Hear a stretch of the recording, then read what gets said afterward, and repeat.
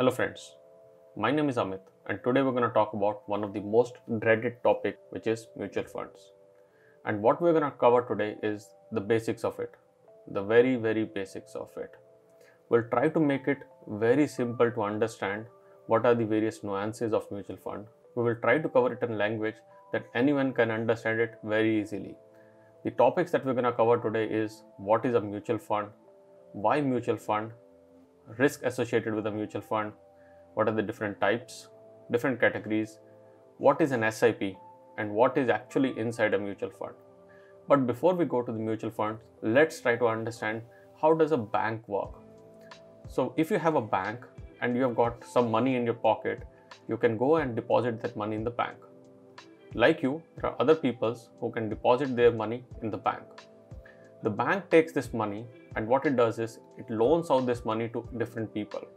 This loaned out money can be used for the purposes of home loans, can be used for vehicle loans, can be used for working capital of businesses, and so on and so forth. Now, when these people return back this money to the bank distributes it to the individuals, including you. While doing so, the bank also earns what is called as an interest from these individuals and again distributes this interest to each one of you. In the process, the bank earns a little profit for itself, which can be called as a fees, which can be called as an earning, or whatever name you want to keep it, but the bank needs it to function properly. Similar to this, what a mutual fund does is that you put your money in a mutual fund house, and similar to you, there are like-minded people who will put their money into a mutual fund house. The mutual fund house then invests this money into various securities. These can be equity, these can be treasury bills, these can be certificate deposits, and so on and so forth, depending upon what kind of a mutual fund it is. When the mutual fund house receives these earnings from these various instruments, either in terms of the share appreciation prices or in terms of the interest on the various bills or certificate of deposits, it distributes back the same to the various individuals. And similar to what we saw in the case of banks, there is also a profit associated that is received in case there is one, and the same also is distributed among the people. While doing so, mutual fund earns what it calls as an expense ratio. This expense ratio is the fees that mutual fund is charging to maintain all the expenses while doing all of these different type of transactions. Now, with that basic being cleared, let's try to understand why mutual funds. So if you are an individual and you want to buy some kind of securities with limited amount of money, you can only put your money either into stocks, shares, or you can put your money into debts, instruments, or any alternate investment. Your risk in these cases is usually higher, the volatility of investment is higher, and the prospect of returns can be high or low depending upon what segment you are getting invested in. Now, if along with you there are many other people who are putting their money in, you get a big chunk of money and you can use all of that money to pool in and buy different kind of instruments in one go. So you can use that money to buy shares, to buy debt instruments, to put in alternate investments, and every one of you will get a share of all of these instruments. In such case, the risk comes down, the volatility comes down, and the prospect of returns are relatively higher. Now, coming to the topic of risks associated with a mutual fund. Now, the most famous dialogue on earth today is the mutual funds are subject to market risks. Please read all scheme related documents carefully before investing. Now, the thing that we need to understand is what is a risk and what are the various things that you should be considering when we talk about risks associated with a mutual fund. So let's have a look at the risk associated with the day-to-day transactions that we undertake. Even in case of the money being invested in the bank, you are only covered by something which is called as a deposit insurance. Now, the maximum deposit amount that is insured for the money that you have put in the bank is only limited to 5 lakh rupees. So that means if you have put your savings or if you have invested in a fixed deposit or recurring deposit in a bank, you are only covered until 5 lakh rupees by the insurance for the money that you have put in bank. Now, this is what you consider as the safest investment. There are risks associated with that as well. Also, in the recent times, you would have seen that many of the banks would have come to the brink where people were not able to withdraw the money that they had deposited in the bank. So that means that the risks is associated with each and every transaction that you do in your daily lives. Now, similarly, the mutual funds are also prone to these various market risks, but different categories of mutual funds are exposed to different categories of risk. Each information document provided by mutual fund does carry a risk rating, what is put against a riskometer, and you can take a decision basis your risk appetite as to which mutual fund do you want to invest into. Now let's go and have a look at what are the different categories of mutual fund. So broadly, there are 5 categories of mutual fund as per SEBI. These are equity, debt, hybrid, solution oriented, and other schemes. When we talk about equity mutual funds, these are divided into large cap, mid cap, large and mid, small, and so on and so forth. Now, basis the market capitalization, the companies have been divided into large cap, mid cap, and small cap. The companies which are from 1st to 100th by terms of market capitalization are termed as large cap companies. The companies which are from 101 to 250th are termed as mid cap companies, and 250th onwards by market capitalization are termed as small cap companies. Besides this, the fund may also choose to have sectoral or thematic investments done, for example, doing it in the financial institutions, doing in the technology institutions, doing in the pharma companies. These kind of mutual funds are called equity mutual funds. When we talk about debt funds, these are funds where most of the investment are done in the debt instruments. Example of debt instruments are certificate of deposit, debentures, treasury bills, etc.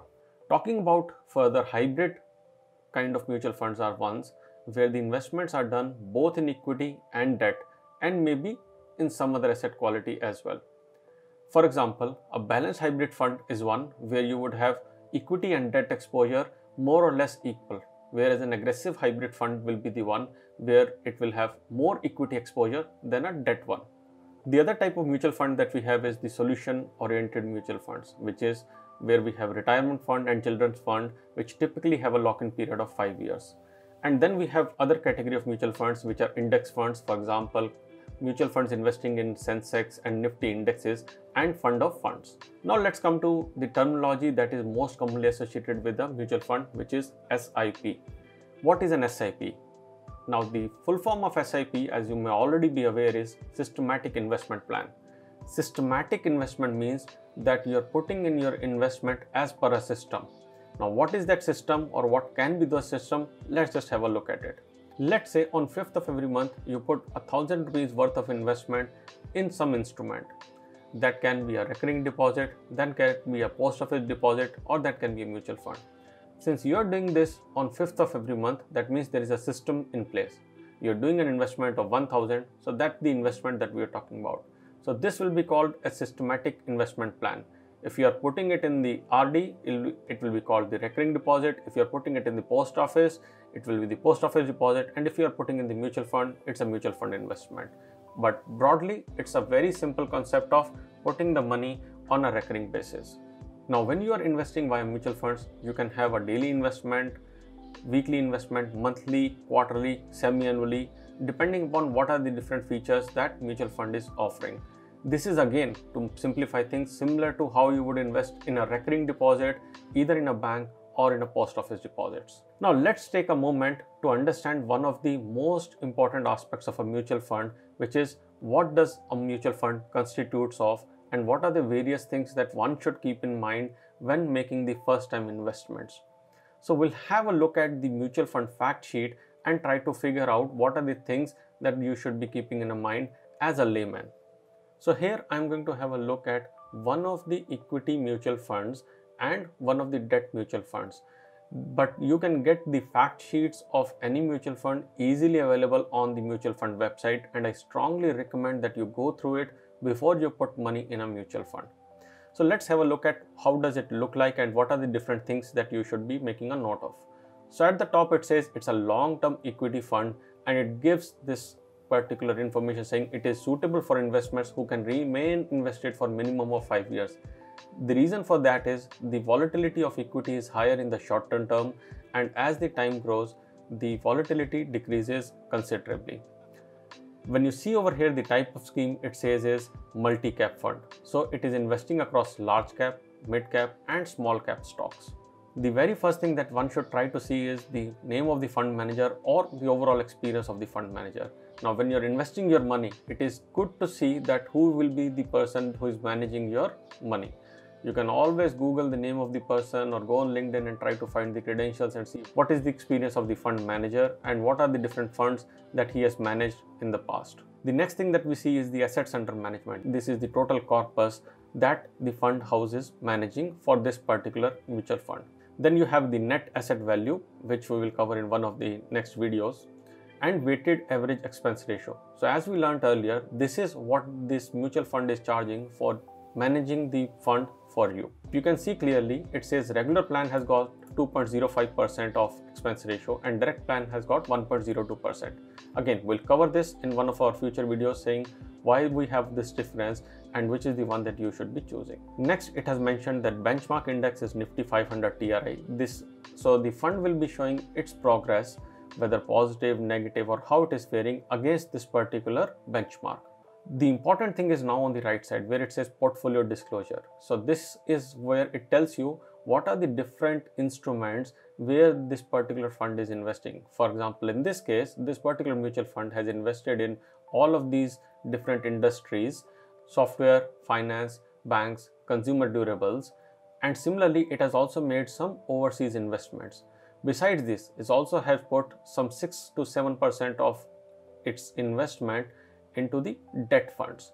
On the left hand side over here, you can see the industry allocation, how your fund has been invested, and you can clearly see that the diversification has been there, with majority of the investment being in the software or the IT companies, followed by finance and consumer non-durables.